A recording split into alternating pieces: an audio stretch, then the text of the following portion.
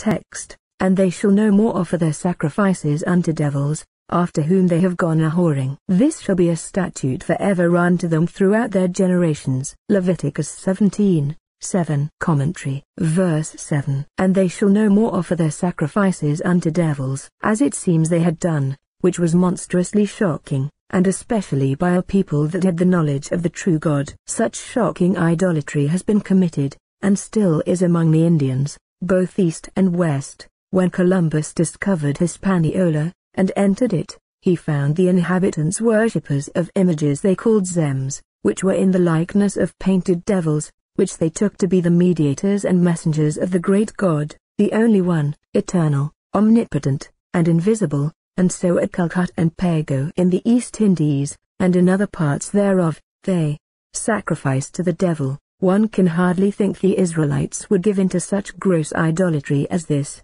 Wherefore by evil so may be meant idols in general, for if men do not worship God and Christ, let them worship what they will, it is only worshipping devils.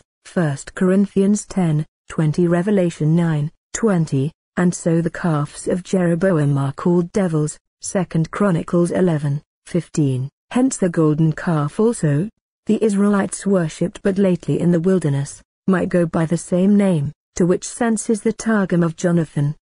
And they shall not offer again their sacrifices to idols, which are like to devils.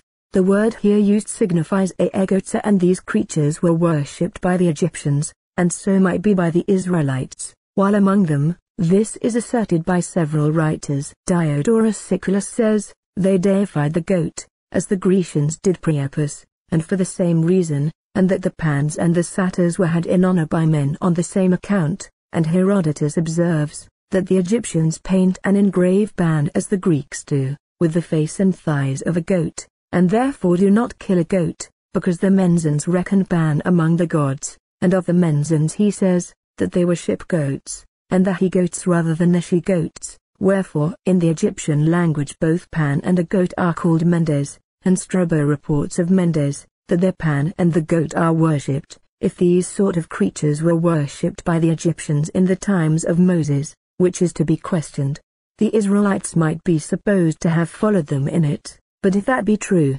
which Maimonides says of the Zabai, a set of idolaters among the Chaldeans, and other people, long before the times of Moses, that some of them worshipped devils, whom they supposed to be in the form of goats, the Israelites might have given in to this idolatry from them, and be the occasion of this prohibition. After whom they have gone a-whoring, idolatry being a spiritual adultery, a forsaking God, who had taken them into a conjugal relation, and been as an husband to them, and cleaving to idols, which were as paramours. See Jeremiah 31:32, Ezekiel 16:26. This shall be a statute forever unto them throughout their generations, not only this of not sacrificing to devils, but all before commanded, particularly that they should bring their sacrifices to the priest, at the door of the tabernacle of the congregation,